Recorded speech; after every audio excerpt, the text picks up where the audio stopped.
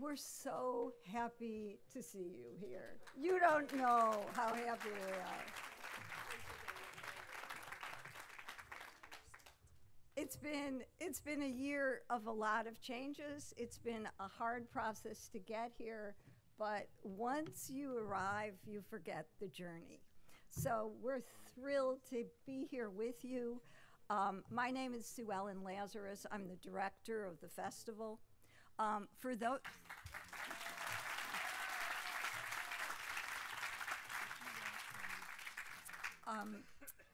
so to those of you who are live here, many of you are at home streaming this. We want to give you a special welcome to the Martha's Vineyard Book Festival's summer series. So thank you so much for coming.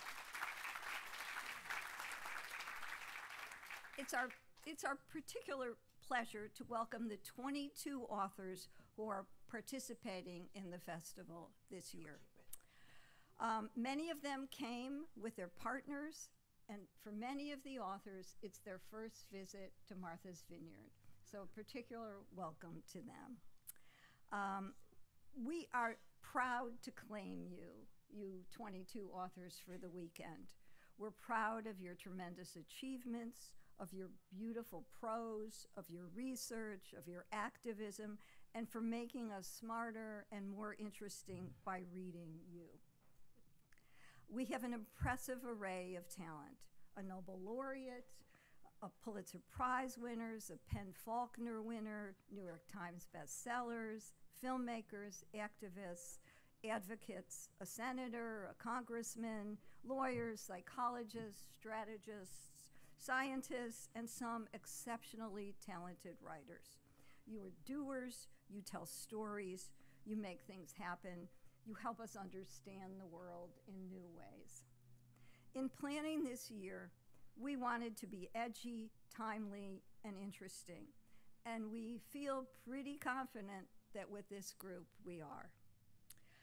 In planning the panels and moderators that you will hear over the next few days, there were so many synergies that many of the authors are serving as moderators. As tonight we have Walter Isaacson interviewing Daniel Kahneman. We like this model. It gives you the opportunity to see the authors more often and in different roles, and we'll talk about more of that in just a bit. In addition to welcoming you here tonight, our job is to make you feel safe. Wear masks if you feel it's too crowded. We're all outdoors. I finally just took to writing on our website, we are outdoors, we are outdoors, we are outdoors, because we needed to confirm that a lot. There will be reception on the other side of the building following tonight's discussion. We want to particularly thank the Martha's Vineyard Museum for giving us a new home, and their trustees, led by Kathy Weiss, and their fabulous new director, Heather Seeger, for making this happen. So this was a partnership that came together very efficiently, and we're thrilled to have this new home and be able to be here. Where are Kathy and Heather? Are they nearby? Can I have them stand up? Thank you.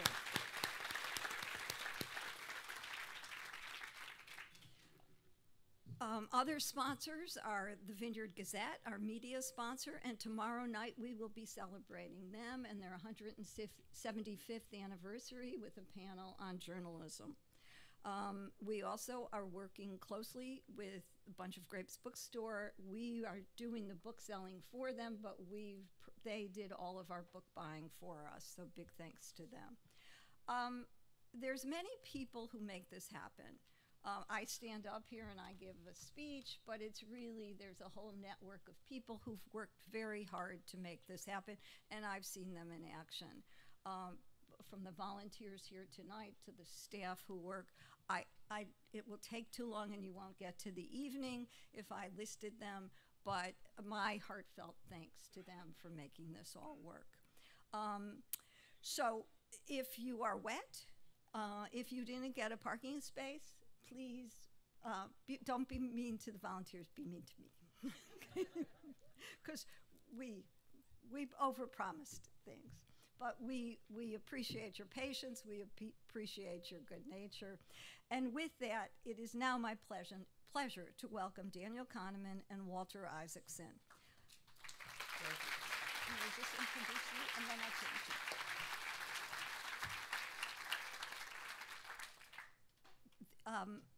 Walter Isaacson has been the chair and CEO of CNN, the president and CEO of the ESPN Institute, and the chair of Teach for America.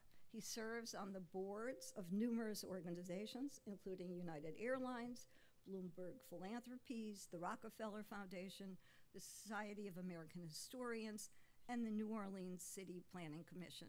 He's a professor of history at Tulane University.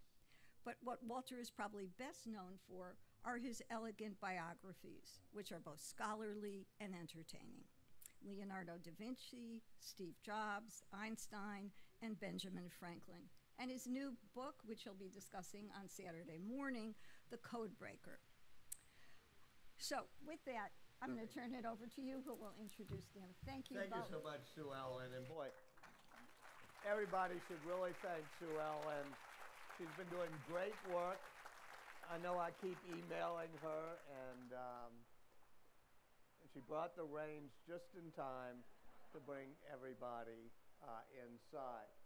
Well, of all the titles that were thrown out, from congressman to this, that, and the other, I think the coolest title is Nobel Prize winner and laureate. So, Daniel Kahneman, thank you for being with us. We know you as a great behavioral economist. You've been at Berkeley, you've been at Princeton, and now you're in Greenwich Village having a good time. And a whole series of great books. Thinking Fast, Thinking Slow is a great bestseller. And now we have Noise. And so that's a book we're going to talk about. And let me begin by asking you to tell me the difference between noise, which is when a whole group of people have the same information, but they make different judgments. What's the difference between noise and bias? Well, I've been a student of bias actually all my life, and the work on bias is what I'm best known for. But in recent years, I've become interested in the other half of error, and the other half of error is noise. And to introduce those two notions, let me say that we think about judgment, and when I say we, I mean my co-authors and I, Cass Sunstein, Olivier Sibony, and I wrote this book together. We think of judgment as measurement, as a species of measurement. And judgment is measurement with the instrument in the human mind. And if you think about this, we assign numbers, we assign adjectives, we assign diagnoses.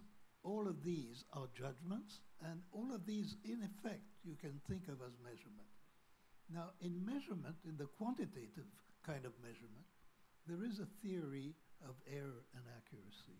There's a mathematical theory, and there is a way of thinking about noise and about bias. So it's easier to explain bias and noise in the context of measurement, but it will extend very directly to the context of judgment. So if you think of a line and of a very fine ruler, and you are going to measure the length of the line repeatedly with the same ruler, well, in the first place, what you already know is that if the ruler is fine enough, you are not going to get the same measurement more than once. Every measurement is going to be different, slightly different from every other one. And now, so very few of the measurements, in fact, probably none, will be exactly accurate. Some will be too high, some will be too low. And you can measure the error. The error is the difference between the measurement and the true value. And some errors are positive and some errors are negative. You overestimate or you underestimate the length of the line. The average error is known as bias. So you can have a biased measuring instrument. You probably have a bias scale in your bathroom. And you also, what you certainly have in your bathroom is a noisy scale. At least I have one in my bathroom. When I step on and off it repeatedly, which I sometimes do because I wrote a book about noise, I don't get the same number. By a few tenths of a pound, it varies, and that depends, because I have a very cheap scale, I suppose, that depends on how I stand on it. This is a species of errors of measurement. Now, the variability of error, that's noise. This is what we call noise. And in this book, we talk about judgment noise, which is the variability of judgments that should really be identical. And as I said, the average of the errors is bias. And what is important, I think, is that in the theory of error, and there is such a thing, there's a mathematical theory of accuracy, which is actually the basis of measurement in all the sciences. And it's a little over 200 years old, and it's tied to the name of Carl Friedrich Gauss.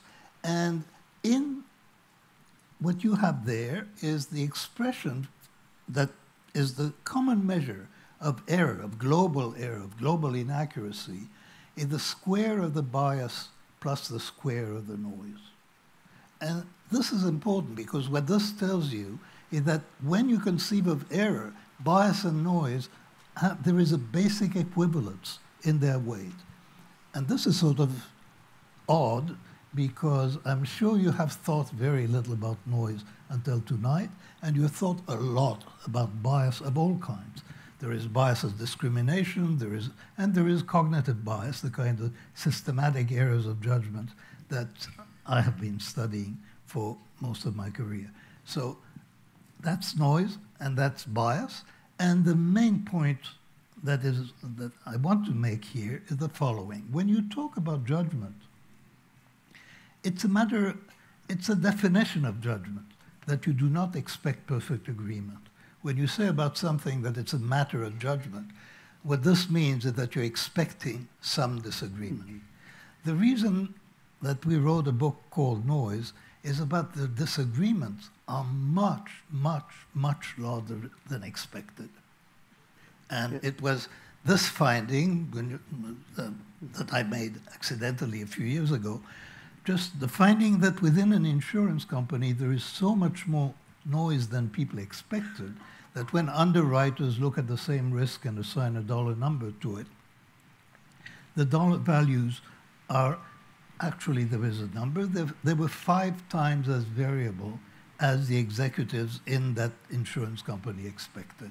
So that if you took 2 underwriters and you looked at the difference between them, the average difference was 50% of the number that they were estimating, which is huge. And you get similar things when you look at judges. So the reason there is a book is that there's a lot of noise. There's much more noise than we expect. And noise turns out to be quite neglected relative to bias, because all of you let know me a lot take the about judge's bias. example to see if we can make more concrete what you just said. Suppose there are 20 judges and they each have the same facts in the same case, and they each do a sentence that's different. Some sentence a person to 5 years, some to 2 years, some to 7 years. If it's random, that would be noise. They just have different, with the same facts, they make a different judgment.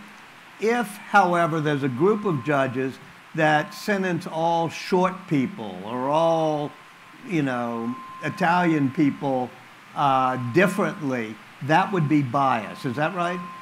Well, it's interesting because if you have judges who are looking at the same case, and some of them are biased, say, if the defendant is young, some of them are biased in favor of young defendants, and others are biased against them, against young criminals. Then you may see that overall there is no bias, there is just noise. So when you take individual judges who are biased, the differences between them, the difference between their biases creates noise overall. So noise becomes a problem in a lot of fields. Let's stick with sentencing. I mean, it's just downright unfair that if 20 defendants each have the same case and have done the same thing, different judges sentence them to a different time frame. Explain what Judge Marvin Frankel did. Well, Judge Marvin Frankel was shocked by the fact that, in effect, a defendant in criminal justice picks, well, it doesn't pick anything.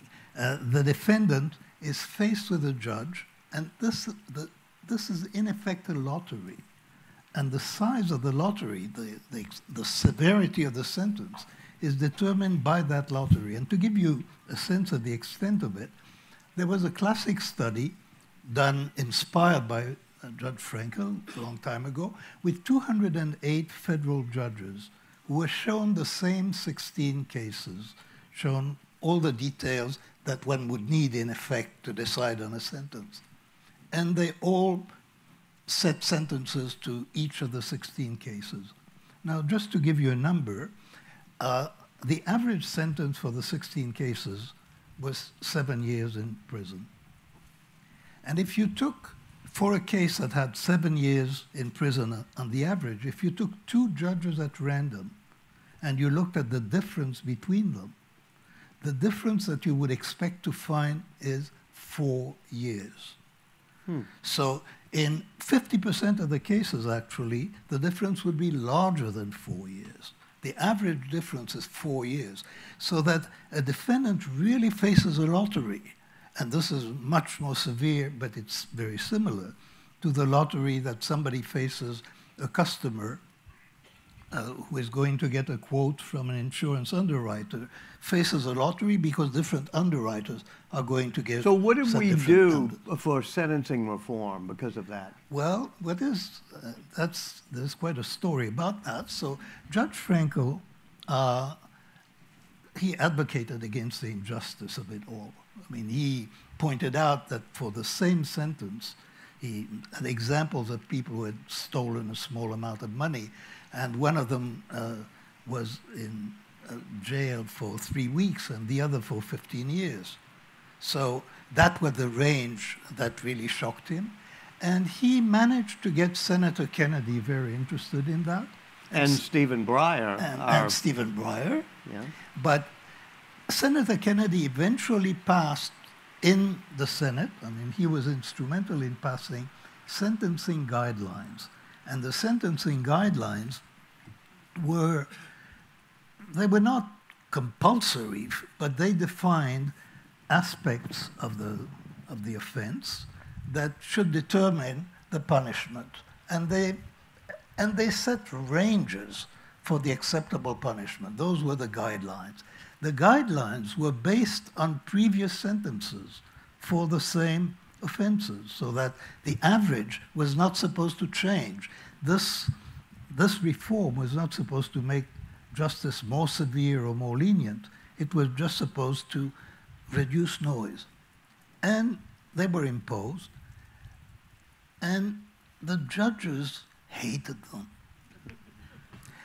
And they hated them because there is an old tradition that if you're a judge, you feel that you have a sense of justice, and that your sense of how severely somebody should be punished, that defines justice for you.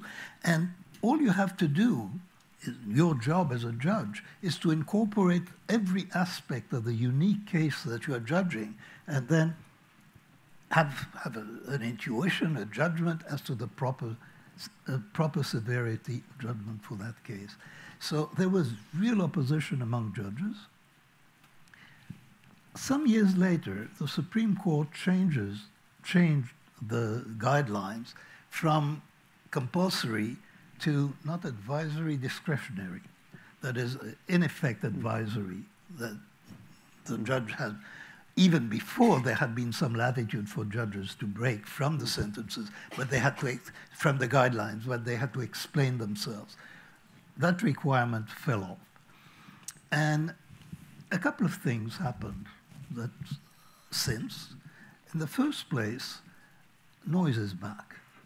So the noise that was obviously reduced by the guidelines, there's clearly increasing variability, which indicates that the same sentence is, the same crime is going to be punished very differently, depending on that lottery of justice. The second thing that happened was that the judges almost universally were much happier with the new system than with the old. And so, but is that just the ego of the judges? I think this is how they perceive their job. And there is a sense that justice is served by treating each case as unique.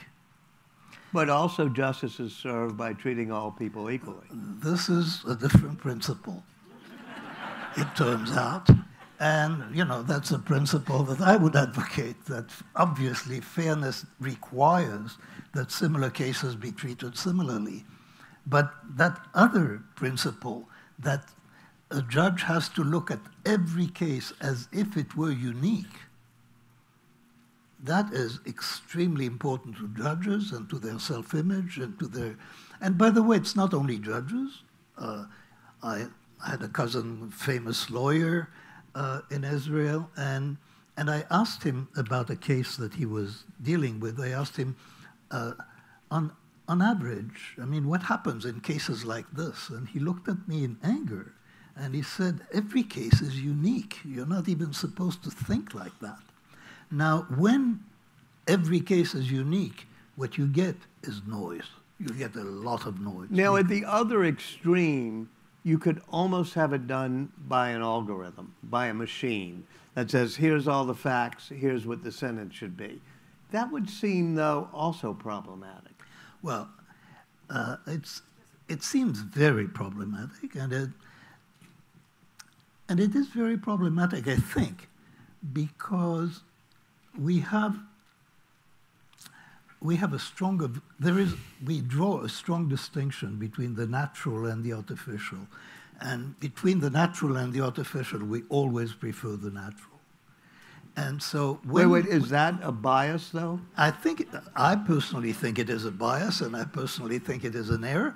But the fact is that if somebody is going to have a poor medical outcome because of an error, we are much more shocked if the error was caused by an algorithm than if it was a medical error. You can think of self-driving cars. Self-driving cars today are safer than human drivers. Mm-hmm. But a single accident with a self-driving car is absolutely shocking. Why do we have that feeling? We understand human error, but something that is designed to be perfect. So that is one thing. And the other is that the kinds of errors that an algorithm will make, an algorithm that selects people, or an algorithm that sets diagnoses, or an algorithm that drives a car, the kind of mistakes that an algorithm will make appear stupid to people. And we simply don't know, what the algorithm thinks about the mistakes that people make. But the mistakes we would make would appear stupid to the machine. That's, we don't know how to ask machines that question, and so that's why we don't have the answer. Well, but what is clear is machines very commonly, a well-designed algorithm will make fewer mistakes than a human, given adequate information. Let me give the pushback from the humanist side, which would be there's a concept of dignity that gets lost when you do things that way. Well, yes. There is that, we have that intuition. We have the intuition that, that there's something desirable, there's some dignity to human judgment, which is lacking when you apply an algorithm. What we have to think about, though, can I be heard over this noise? Yeah. Noise. Yeah. What you have to think about is relative accuracy. So the job of judges is to pass sentences and to make them just, to serve just as the job of physicians is to make correct diagnoses. And let's move on to that physician one, because that seems, well, never having been sentenced to more than a year or two in jail, I think all of us would be more worried if 5 doctors would diagnose things with a lot of noise. And how do we eliminate that? Well, I hope that people don't get too worried, because in fact, there is a lot of noise in medicine. There is noise of several kinds. I mean, we all know that you need a second opinion, but it turns out that a second opinion is not quite enough to get rid of the amount of noise that exists. And that is even in fairly objective, in what would seem to be objective diagnoses, there is disagreement. There is disagreement among physicians in the diagnosis of strep throat. You know, there shouldn't be, but there is. There is a lot of disagreement among radiologists. And radiologists who see the same X-ray twice do not agree with themselves. So there is noise within the judgment of an individual that depends on all sorts of things that we don't know. So there is, in the book, there is a long chapter on medicine which really reads like a series of horror stories, and we didn't make them up. They were all from the medical literature. And there is a lot of noise in medicine. But so why hasn't Watson or all these IBM diagnostic artificial intelligence or machine learning tools, why have they failed? Well, diagnosis is extremely complicated. I mean, there are just many factors. And if you are going to have an unspecified diagnosis, and that's what Watson was supposed to do, that is extremely difficult. There are domains of medicine where today algorithms are clearly superior to humans. So in dermatology, for example, it's fairly clear that your iPhone with adequate software is likely to be more precise than the average dermatologist. The diagnosis of breast cancer, the diagnosis of retinal problems, they're all done better by algorithm than by people. So when the domain is well specified, we already have algorithms that work. When the domain is more poorly specified, that hasn't been successful yet. By the way, my guess would be it's a question of time. And just as dermatology has been cracked and radiology is being cracked in various domains, this is going to happen in more and more fields, that we should expect algorithms to be better diagnosticians than people. Well, let me give you posit a case in which we could reduce noise without depending on machines. And that would be depending on the wisdom of crowds. In other words, if there's a whole lot of variance, we take 100 people, 1,000 people, 10,000 people, or even 20 people, and say, okay, each give your judgment, and the answer will be the aggregate. Absolutely. There is one thing that is guaranteed, and that's by the definition of noise.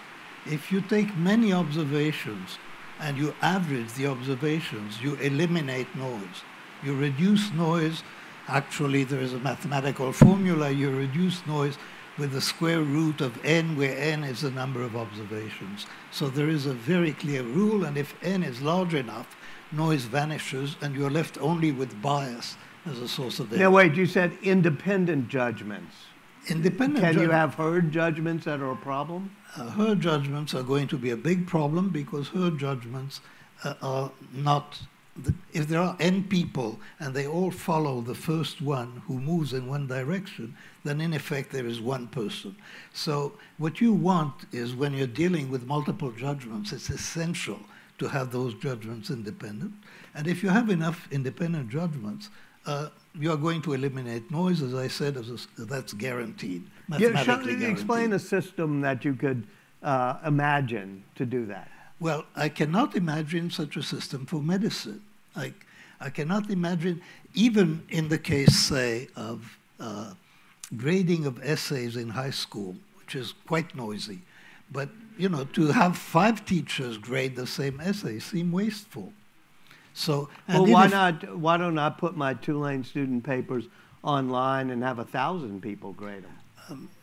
You know, there are too many students and not enough people to rate them. This is, if you think about it, the limitation is practical.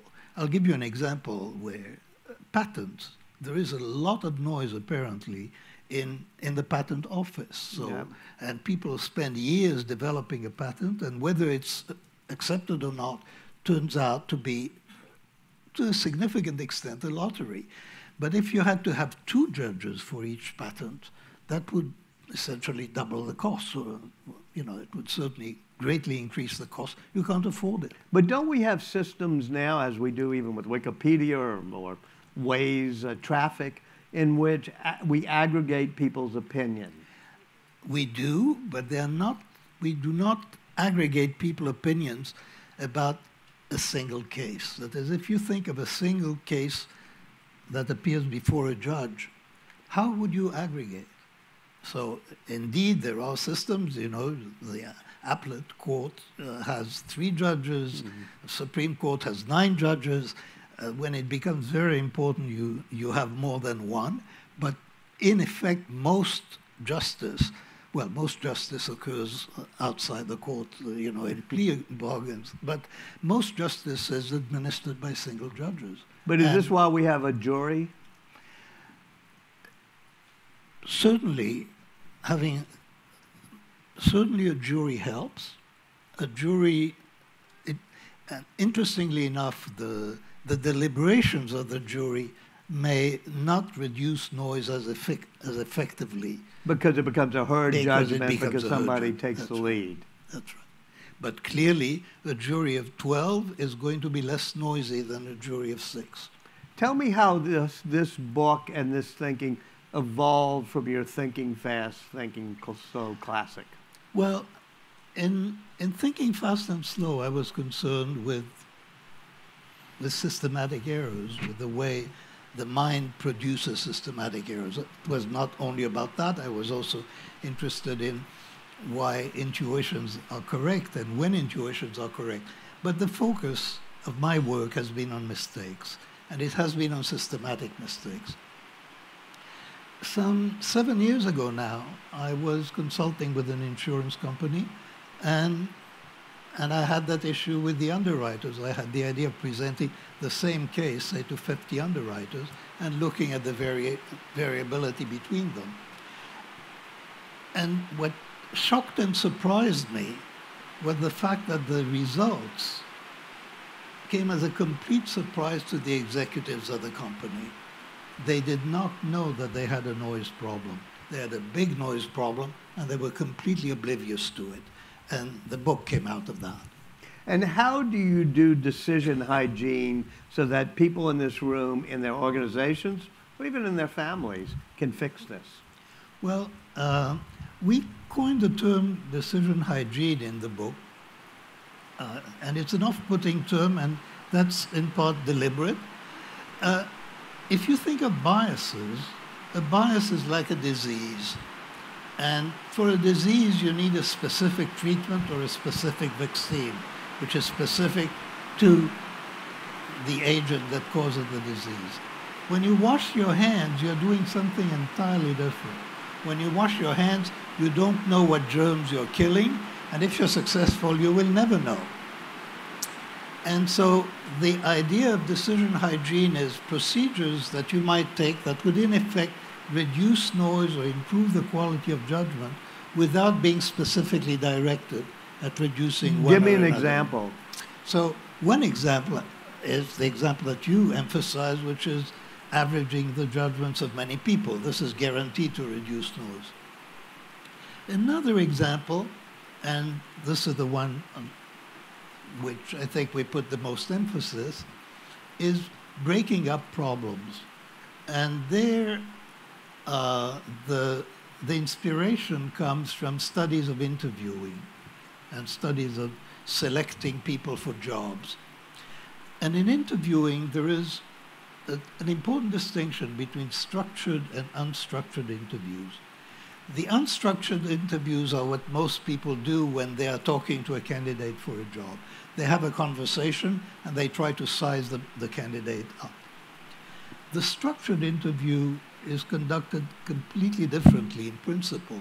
You have a set of criteria, of attributes of the person that you're interviewing, of the candidate, and you evaluate these attributes one at a time independently of each other. And here again, independence is very important. You don't want one judgment to be contaminated by the other. You make those independent judgments, and that's important, you create a profile of attributes for that case, and only then do you evaluate the candidate globally. The key here is delay intuition.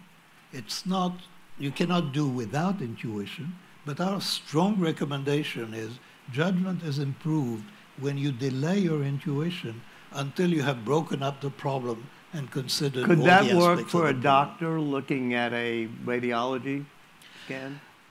I don't see how that could, I mean, you would have to make a list of signs, and indeed we know that this helps. So, for example, in fingerprint reading, there is a set of signs. Radiology is probably too complicated for a simple set of, but in principle, especially when you have to make a decision and you are considering options, then we have a slogan for that. We say options are like candidates, so that the way of thinking that is practical and applicable to interviewing or thinking about candidates, which is breaking up the problem, that applies very generally, I think, to decision problems. Is it a case sometimes where the cost of reducing noise is more than the benefit? Certainly. And an example is for, you wouldn't want 5 people reading high school essays. You could reduce noise in the grading, and we know it wouldn't be worth it. So that is often the case. In this case, this is cost. This is simply applying more resources. There are other costs to reducing noise, and there is a loss of the sense of agency. When you take people who have been exercising their judgment and you take part of their judgment away and you assign it to algorithm or to Guidelines. or to guidelines or to any noise reduction procedure, even the structured interview is a guideline, and it's structured. Well, wait, and let me push constrained. back on that. There's a cost to that, to the ego of the judges. Let's get to the sentencing. But is there a cost to society? There may be a cost to the efficiency, there may be a cost to morale, and through the cost Who's in morale, the professionals. You know, this book is about professional judgment, and the morale of professionals and their dedication to the work stems in part from the sense of the dignity of their work and the importance of their work and their sense that they're doing it well. And to the extent that you are constraining them, there can be a demoralizing effect. And our recommendation would be, do not impose noise reduction measures as a way to humiliate the professionals that are doing it. But let's take but different as a way to help professionals them. where we may have different feelings of what we would do. We may not want to humiliate, say, high school essay graders or something, but wouldn't our view be different when it comes to diagnosing whether our kid has strep throat? Do we care about the ego and dignity of the doctor if the doctor is going to get it wrong? Well, what's going to happen, I mean, it is actually quite tricky. If you think of diagnostic assistants, they're coming online. AI-powered, artificial intelligence-powered diagnostic systems. This is happening, and it's going to happen more and more. And to some extent, it will change the way the doctor thinks. And and may not necessarily be for the better. I mean, there will be cases in which the doctor might know better, but the fact that there is that algorithms out there may turn them a little more passive than they basically. So is there an that's the optimal level of noise in each field that you actually want to preserve a little bit of noise so we can all have dignity or whatever it may be? I mean, you know, I think quite possibly yes. It really depends on what is the type of judgment or decision that we're talking about. In many kinds of judgments or decisions, I really hope algorithms take over. But there are, in the field of medicine, in the field of justice, and in other fields, there are cases where for a very long, in the field of executive decision-making, it will be a long time before algorithms are ready to take over.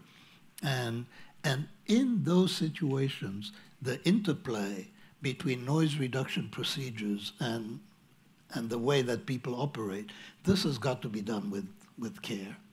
Let me open it up. I see that there are microphones in the aisle, but we're intimate and the rain has receded. So if you want to just ask a question loudly, I can repeat it. Lily Linton. One question I had for you is, when so many Americans now Yeah. are trying to decide Yeah, I'll repeat it. Yeah, or go to the mic if you can. Yeah. just about the decision whether to take the COVID vaccine or not, and we're so focused on bias. Yeah. And I guess one question is there any, does noise play any factor in the individual's decision? And could the government, could we be doing a better job? How can we take this? I'm repeating it from our live streaming, what Lily just asked. Can we use this concept of noise, and perhaps even other of your behavioral economic concepts, to deal with people who are, say, don't want to take the vaccines? There is, I think, probably in tomorrow's New York Times, it's online now, the guru of behavioral economics, my friend Richard Thaler, has a piece on vaccine hesitancy. And he's just published a book on nudging people, on how you can move, the second edition or final edition of their famous nudge book, how you can influence people to do what is good for them. And in that essay, he says, let's get serious. Nothing will work but coercion to some extent. I mean, I'm simplifying, but this is the idea.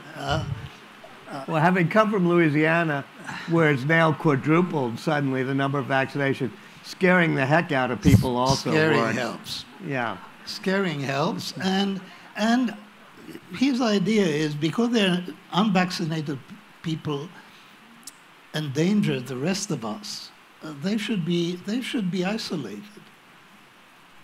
They should be made to be alone. Yes. If you apply your framework to risk, how do you think about risk, which is a prediction about the future based on assumptions, not necessarily facts? How do we assess the risk? How do you apply your theories to risk, which is based on assumptions about the future? And take the example, say, of North Korea. How do we Take assess the North risk of Korea. North Korea in this framework? There is the problem of forecasting is under intensive studies these days, and if you haven't read the book on super forecasters by my friend Phil Tetlock, and I strongly recommend it. And it turns out that forecasting has been studied systematically, the assessment of risks, including North Korea and its behavior. And they have multiple people making predictions, probabilistic predictions, about what is going to happen in a given domain. Like, for example, is there going to be a nuclear test by North Korea within the next 6 months? Assign a probability to that. It turns out that and you can, because the predictions can be verified as true or false within a few months, they have collected a lot of information on what makes forecasts good and bad. And it turns out that the main source of error in forecasting is noise. That is, it's differences among forecasters, and it's unaccountable differences among forecasters. That is, the world, we tend to think, and this is really important for when we're thinking about noise, we tend to think that we see the world as it is, as we do, because that's the way it is. And that may be a mistake, because we don't see the world alike. And the way I see the world and each of you see the world, there is more difference there than we expect, because each of us thinks that we see the world as it is. But each of us sees and lives in a different world. And noise has a lot to do with that. In order to make Sue Ellen happy, it would be great if you actually could go to the microphones. And in the meantime, let me just, whilst we're waiting, ask you about your process. My process is less interesting than your process. So I'll be the judge of that. No. I think many people wonder, I certainly wonder, how do you do it? I mean, how have you managed to make yourself a master of so many fields? Oh, you can learn anything. This is one of the things I've discovered in life. Don't say you, say no. I. Everybody here can learn anything, as long as you want to, especially when it comes to science, which people sometimes get intimidated by, but it's beautiful. And if you spend a little time and you talk and you listen, talk to people and listen, you can get a narrative. And when I grew up, I had this mentor, Walter Percy, the novelist. And he told me there are two types of people who come out of Louisiana, preachers and storytellers. He said, for heaven's sake, be a storyteller. The world's got too many preachers. And so my process is defined, as your friend Michael Lewis did in his book with you, find a character and make it a narrative. I mean, this is nothing new. The Bible does it that way. If you're ever stymied in writing, you just say the 6 magic words, which are, let me tell you a story. And if you make it a narrative story about people, it demystifies almost everything, which is what you do in this book, case study after case study. So thanks. Well, I'm still puzzled because... Yes, sir. We're all puzzled whenever we read Mr. Isaacson's books. Reading them is a great pleasure. My question to you has to do with your notion of solving noise and using the guidelines. Now, I'm a criminal defense lawyer, so my bias is clearly against the guidelines. There's so many things I would like to say, but it's not my forum. I want to pose this as a question, which is, when you say that Judge Frankel saw that there was this disparity in sentencing and that was unjust, the question that I raise is, did he solve for justice by solving for that problem? Because in the end, he created a system which changed the balance of power between the defendant and the prosecutor. He made it almost imperative to plead guilty even when people did not think they were guilty. He relieved the government of the burden of proof beyond a reasonable doubt. He removed sentencing from the discretion of judges and therefore removed discretion. Is that justice? Well, I would say I don't know whether the guidelines improved justice or did not. All I do know is that the system that Judge Frankel complained about is unjust. I mean, it is unjust for people to face a lottery. Now, the guidelines, many people have complained about the guidelines, for example, that they're too severe and that they favor the prosecution, although Judge Breyer said they're not too severe because they actually correspond to the average. But I'm not defending the guidelines. All I'm pointing out is there is a noise problem that has to be solved, and leaving it unsolved in the present system, I think the present system is truly dramatically unfair and should be reformed somehow. Do you think that justice and fairness are pretty much the same thing? are driving me beyond my depth. Yes, sir. My question is a little bit like the last question and a little bit like yours. If you reduce noise, is it not possible that you're increasing bias, and isn't that more dangerous? What is going to happen when you reduce noise is that the only source of error that is left is going to be biased. And interestingly enough, people have the intuition that this makes things worse because every judgment, all the judgments will be predictably biased. That is where the intellectual foundation that I mentioned, about the equivalence of noise and bias, are important. It is true that by reducing noise, you're increasing the relative importance of bias. By reducing noise, you're not increasing bias. Decision hygiene, as we conceive of it, is designed primarily to reduce noise, but it will almost certainly reduce bias as well. So I don't think that one is at the expense of the other. I was wondering, how do you avoid herd thinking when a group is designated to make a big decision and the senior-most member has already made up his or her mind? This is an excellent question. The process of decision-making in groups is really, and the conduct of meetings, they're really very odd procedures because they're clearly inefficient. What we have in group discussions is we have too much effect of the people who speak first, too much effect of the people who are the most confident in themselves, and too much effect of the people who are the loudest.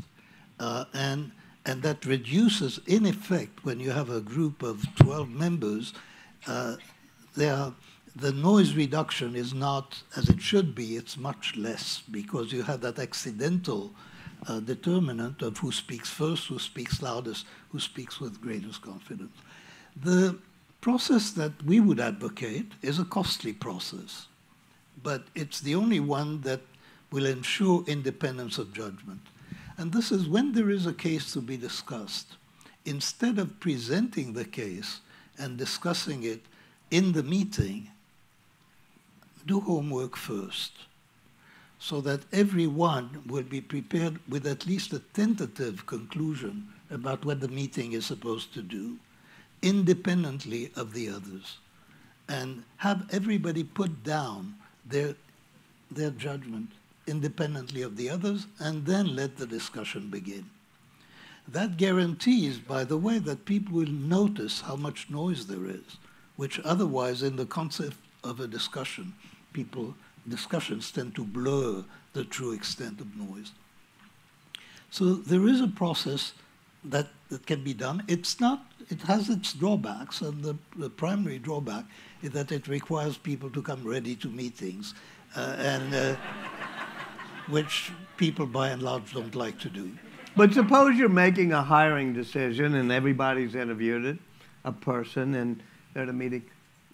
Could you have each person have to write down their rank order of who they would hire without hearing what everybody else's opinion? Absolutely, and that's I say this because it's in your book. Yeah, but that process, Google does it that way. And probably Google, in the context of hiring people, this is really a specialty of theirs. And what they do is essentially define the state of the art. And they have multiple judges, multiple interviews, and independent judgments. So, and the judgments have to be made without knowing what your peers are judging. And do they end up hiring better people than Yahoo? It's almost by definition, by the name Yahoo. If I had to guess, I would say yes. I mean, if Yahoo was still hiring.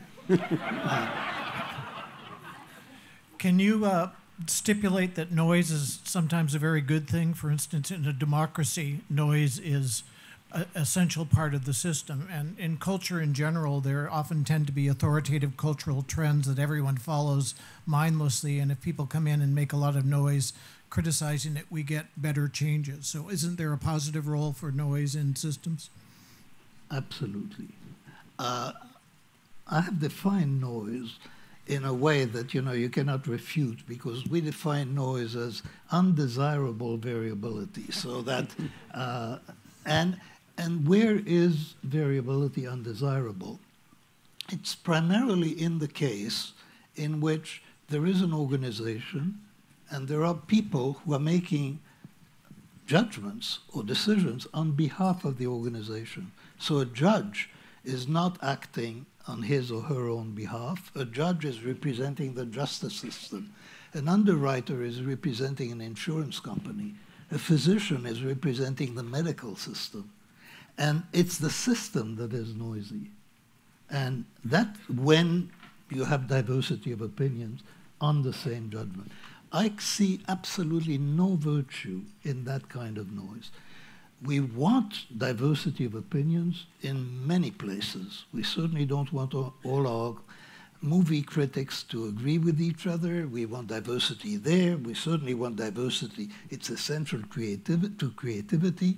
Diversity of opinions is essential to the existence of markets, and certainly is essential to democracy. So when I'm speaking of noise, I'm speaking really quite narrowly about undesirable variability in professional judgments. Variability and diversity and the richness of existence, I don't want to speak against those. I wanted to ask about transparency in algorithms. You spoke wonderfully about the fear of resisting algorithms and the loss of the humanity. I guess I'm a little nervous about the other side, that there'll be too much deference to algorithms. I think about bail decisions, which are now moving towards algorithms, and it's very hard to refute an algorithm if you're a lawyer in court. Or I think about medical diagnoses and wonder if the progress of medicine would be slowed if the doctors are like, well, this is what the algorithm says, the insurance company will only do what the algorithm says. Is there a way of getting the good from algorithms but making them transparent enough so that the people in the field can judge even if they're not computer scientists? Here I have a disappointing message. And it is this, that there have been many studies about cooperation between individuals and algorithms. One of the best known is in chess, where Kasparov, after he was defeated by Deep Blue, he for several years was claiming that the optimal chess player would be a combination of a grandmaster and an algorithm.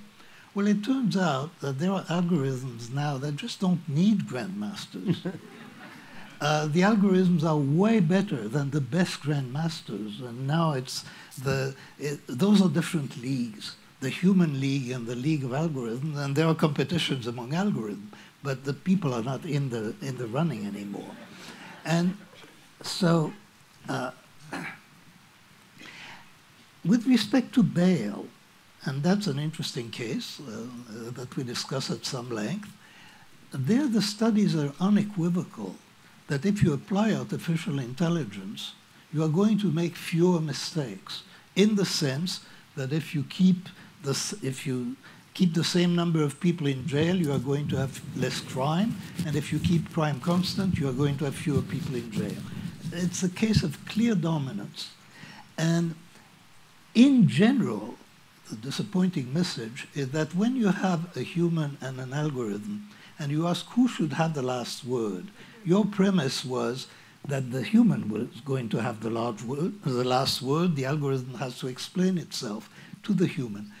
Actually, the data indicates, as in the chess example, that when you have an algorithm and a human, the algorithm should have the last word. That's how you make fewer mistakes. You make different mistakes, and the mistakes of the algorithm are going to look stupid in retrospect when you discover them. But you make fewer of them if you have a good algorithm. In bail, for example, we have one. Chess is a rules-based game, and eventually a computer can just nail it totally. Are there fields in which humans might always be better than algorithms?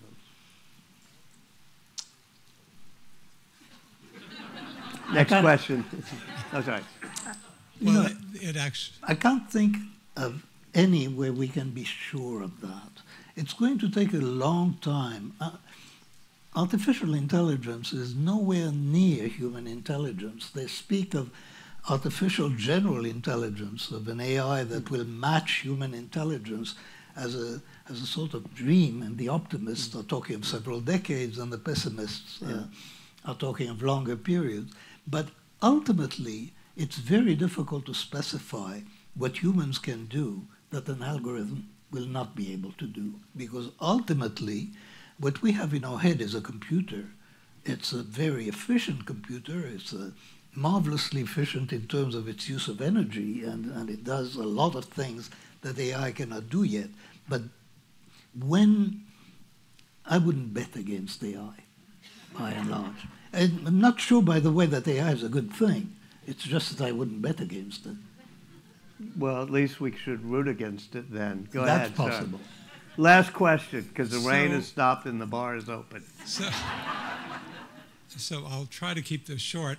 I'm in the medical profession, and if I have a difficult case, one that involves a radiologic interpretation, I and probably 80% of the physicians in my institution have identified one or two radiologists who bring great expertise and experience to the problem, and everyone else is, in my way of thinking, noise. So how do you factor that into your thought process? Well, I think that this is a noise reduction technique. That is, in effect, if you have identified experts and you can identify difficult cases, then it's a sure way of improving the quality of judgment to pass the difficult cases to the experts. This would simply be the rational thing to do. And it would reduce noise as well as bias. Because if the experts are really experts, they will agree with each other more than non-experts do, and that's a noise reduction. But we also know those experts are not infallible. Absolutely. So how do you deal with that? I don't. The world is imperfect, and it's not going to be perfect very soon. And I'm not proposing. Let me put it this way: I'm not proposing really solutions here. More, the main task that we saw in writing the book is identifying a problem, and we think that noise is a big problem. And there are some ways of mitigating it. We do not have solutions to it. And certainly we do not have a general solution to how to make good judgments or good diagnoses or good decisions. Thank you. Daniel Kahneman, thank you so much. Appreciate it.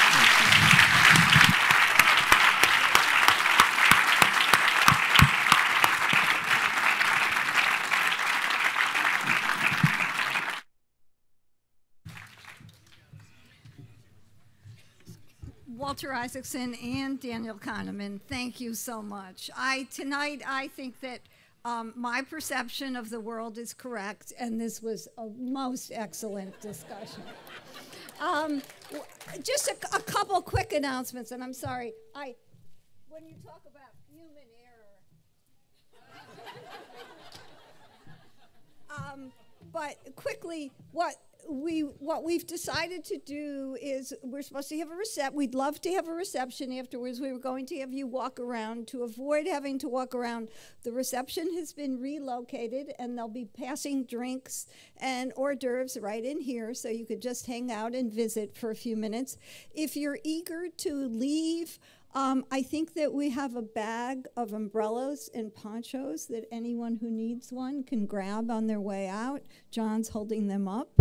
And finally, we do have shuttles running to the high school parking lot. But if you drove and you're parked up here and you're leaving and you don't mind taking somebody in your car to the high school parking lot, that might help them get there faster. So if you could just think about your friends and neighbors and other people here and maybe drop them off just to save people having to wait in the rain. Thank you so much for coming. I know I'm standing between you and your glass of wine. We start here tomorrow at 11 a.m.